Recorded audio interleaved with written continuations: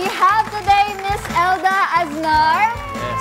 She is our Miss CosmoWorld Philippines 2023. And of course... Okay. Would I introduce or would you like to introduce? You introduce. I introduce. Okay, kasama din po si Miss Gezza Avilla, Miss CosmoWorld Philippines Tourism.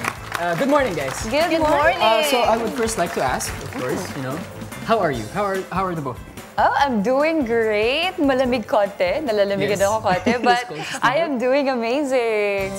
Yan guys, would you like to greet our viewers first? Kasi alam natin excited silang mapanood kayo today! Of course, good morning. Magandang umaga. We're still in Cloud 9. Grabe. Yes. And yes, good morning to everyone who are watching right now. Are you guys accustomed or are you guys sanay na ba kayo magising na ganito kaaga?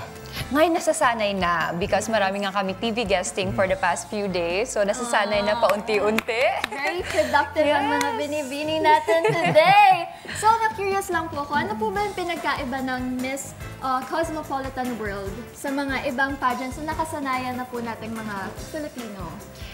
So basically, Miss CosmoWorld is here to celebrate and empower women to learn about financial literacy and really to promote it. Kasi kaibahan niya sa ibang pageants, we are focusing more on giving opportunity not only to ourselves but also to others. Right. So I think that is the difference between Miss CosmoWorld Philippines from the other pageants dito sa Philippines. Oh, that's so nice. Ano guys, kakaiba nga yan kasi usually yung mga nakasanayan natin na pageants po, like yung mga, well, ngayon naman mas naging open na tayo with like advocacies, like talking about our purpose. Yes, our purpose, our platforms, ganyan. Pero ngayon lang po ako nakarinig na we are openly talking about financial literacy. Yes. Kayo naman po, ate, ano po ba yung advocacy niyo? Do you have one when you join? Well, of course, it is about self-empowerment, also in line with the values and core of Miss CosmoWorld Philippines to empower women, to continue to protect your self-worth, of course. We have this tagline nga na Filipinas are limitless when it comes to everything that you wanted to achieve. Yes, very.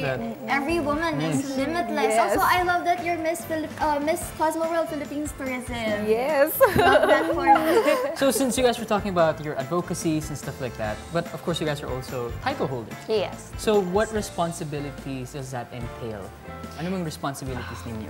Well, for me, aside from representing the Philippines on this upcoming international competition, which is Miss CosmoWorld, which will be happening in Malaysia, one of the particular job description that I have is really to encourage and influence as many people as I could about financial literacy and to be achieve financial freedom. So yeah, that is one of my jobs. And also, aside from my advocacy, which is to support all the creatives in our country, I'm really advocating as well for the mission and vision of the organization.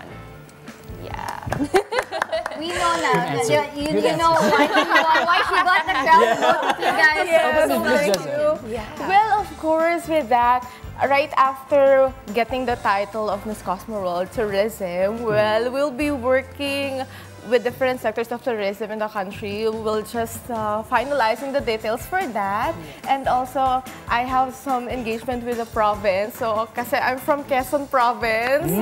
Yeah, so I'm excited to do a courtesy call with the government or governor way back in the province. So, and the future projects will be lined up as well. Very looking forward kasi tourism is one of the fastest growing industries now. Yes, so it's very relevant and important too. And that's why the Philippines is more popular because of the tourism we have. Well, I have one last question if you don't mind. Yeah, Sorry, I'm just really curious.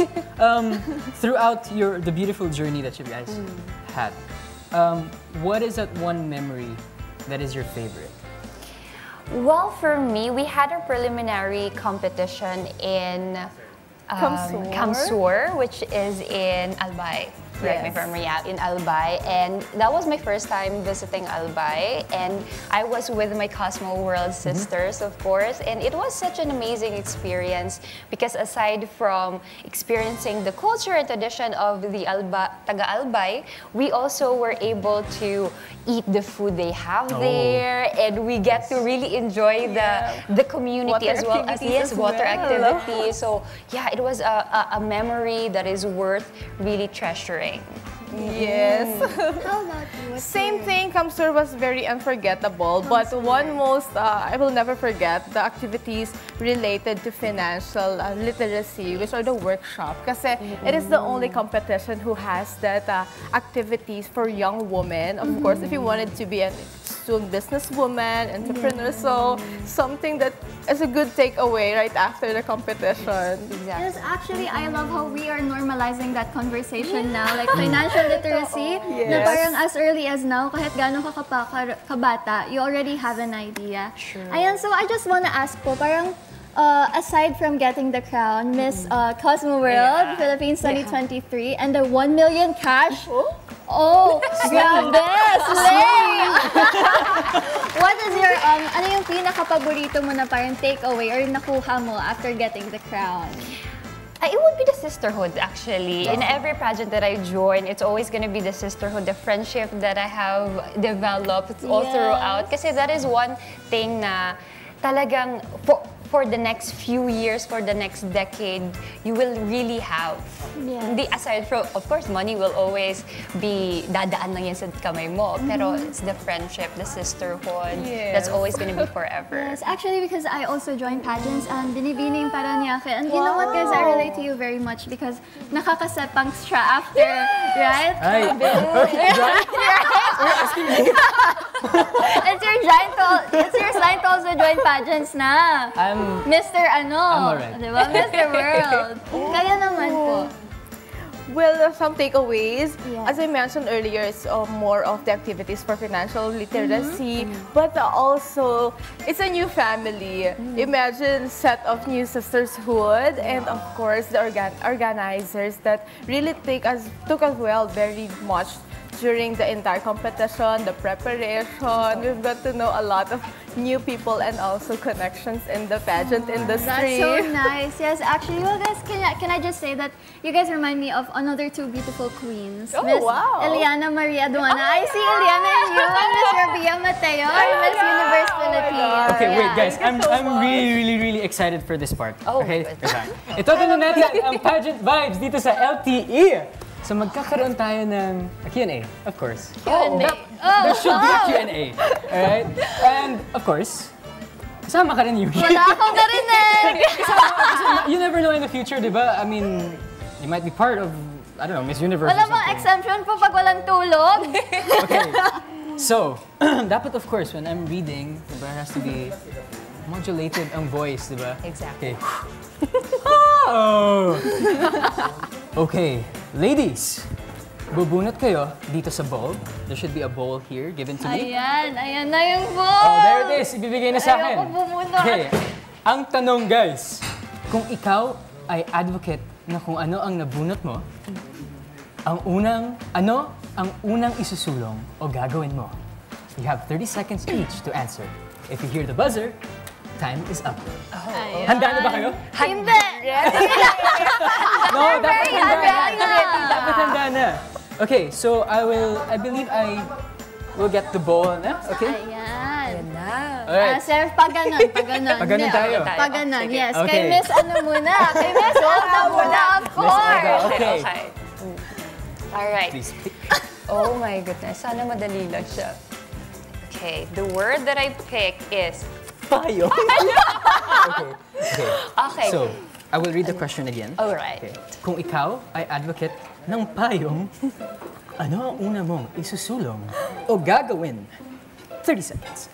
Kung ako po ay isang advocate ng payong, una pong gagawin is magbibigay ng mga libreng payong sa mga kababayan natin. Lalong-lalo na ngayon, na panay po yung ulan at baha dito sa Pilipinas. So, una pong gagawin is mamimigay po ako ng payong para safe po tayong lahat. Bakit Bakit pag sa kanya kahit payong lang, ang ganda pakinggan? Okay. Okay, next, syempre, ayan, breathe in, breathe out. Alright. Ako pili. Ako yung, I'll get for you. The hardest one. Ay, Okay. okay. What is the word? You got medyas! Medyas! Okay. Kung Alright. ikaw ay advocate ng medyas, ano ang una mong isusulong o gagawin? Kung ako ay magiging advocate ng medyas, I will first show its purpose, of course, to protect something or to protect one particular part of our body. It is our foot, of course. Before we wear a shoe, syempre, we must consider in everything there is always its purpose. Ah, sorry, natawad yung medyas! Hindi nyo kaya yung purpose ng medyas. Oh, Yuki, pressure's on you na.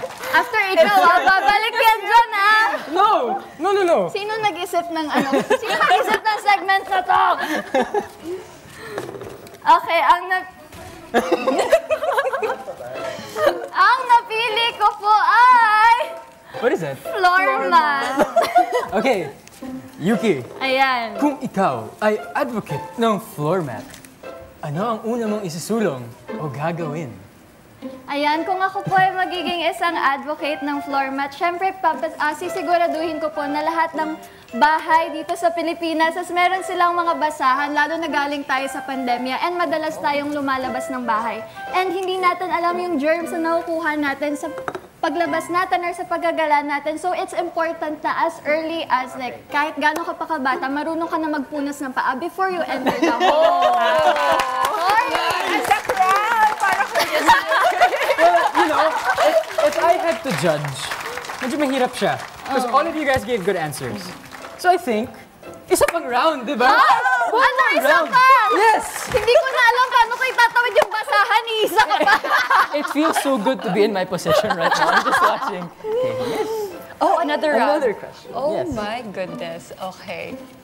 Mas madali sana. Nasa top na tayo. Top na tayo. Okay. Alright. Okay. Kawali. Okay, kung ikaw ay advocate ng kawali, ano ang una mong isusulong o gagawin? Una ko pong isusulong kung magiging advocate po ako ng kawali ay ang pagbibigay, of course, ulit ng kawali. sa ating mga mamamayan. Kasi sa akin po is feeling ko napaka-importante ang nutrition sa ating bayan. And isa po sa pagbigay ng nutrition sa atin ay yung pagluluto, which is kailangan natin ng kawali. Kawali. Yes. Wait, sorry. What's kawali? Pan. Cooking For some pan. reason, I was thinking kawali was yung food. No, yung... Lechon kawali.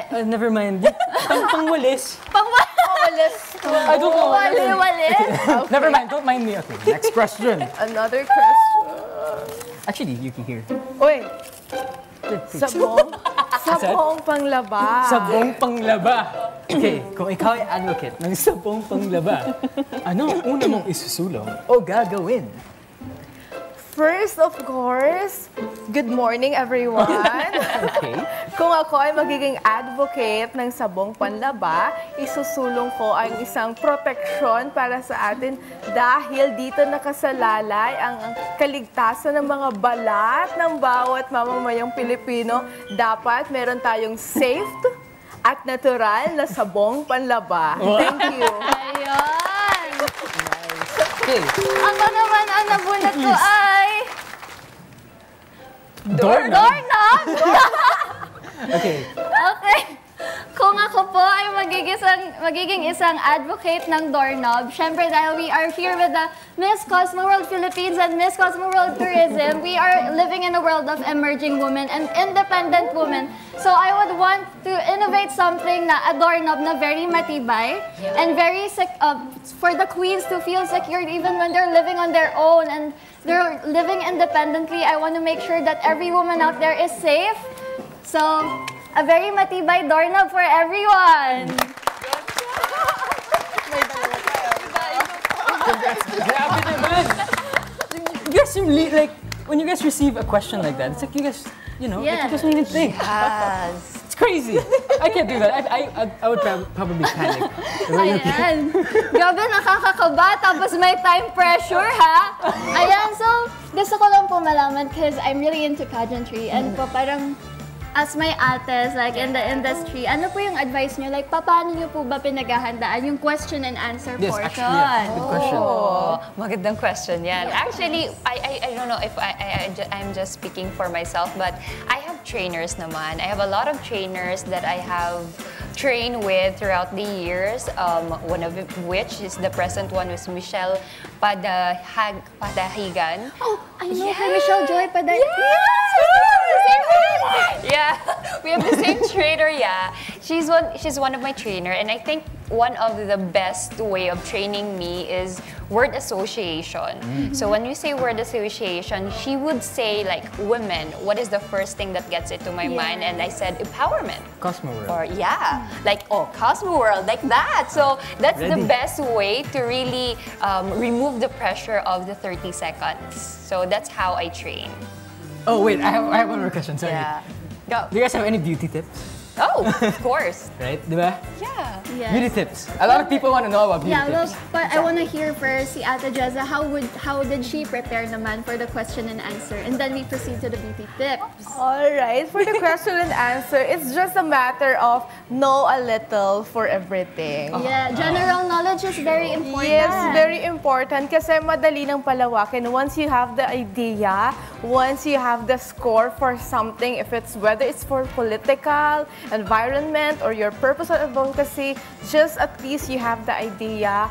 And of course, a lot of people naman are there to help you, to give you more ideas pa, para mas suwak yung answers that you can give whenever you have this Q&A session. So, alam nyo na guys, general knowledge, that's why reading is very important. Yes. I think the beauty tips, secret na lang natin yun. Let's just talk about it backstage. Yeah. But, Your top one beauty tip, gano'n. so saan po pwede i-follow online ang Miss CosmoWorld Philippines and the developments? Oh yeah, we have our official pages at Facebook, Miss CosmoWorld Philippines, and also in Instagram. And we also have a TikTok, guys, so you can follow that. You can follow all of us.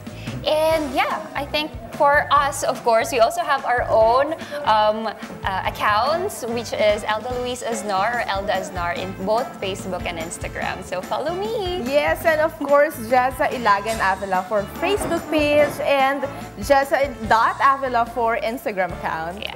Ayun. Meron po ba kayong mga upcoming pageants na gusto niyo silang imbitahan para naman masuportahan namin Go, kayo? Elda, for your international competition. Ayun! So, kasi kakapanalo ko lang po ng CosmoWorld Philippines 2023. I will be representing the Philippines in Malaysia this upcoming November. So please do support me on my stint. Hi! Sumalabas! Mga Kanet 25! This is Love and New Verbo! For more love, Tonipet, and Everythaaang updates, just click the subscribe button and follow us on our Net25 social media pages at Net25 TV and Net25 Entertainment Facebook. See ya. I love ya.